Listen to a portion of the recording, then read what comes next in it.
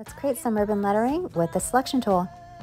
There are different ways to create ribbon lettering in Procreate, but the selection tool has been a lifesaver. I'm going to make sure my lettering layer is selected, hit selection, make sure freehand is selected, and I'm going to draw in where I want to have my darker areas of my letters to create that ribbon effect. Then I'm going to open up the layers menu, add a new layer, and drop in the color black. Change that layer to a clipping mask so you just see it on your lettering. And I'm going to change that layer setting to overlay so it's just a darker color than your base layer. And I'm going to continue that. A lot easier so you don't have to worry about erasing, being very precise as to where you're drawing your ribbons. Give it a try. All the details will be in the caption.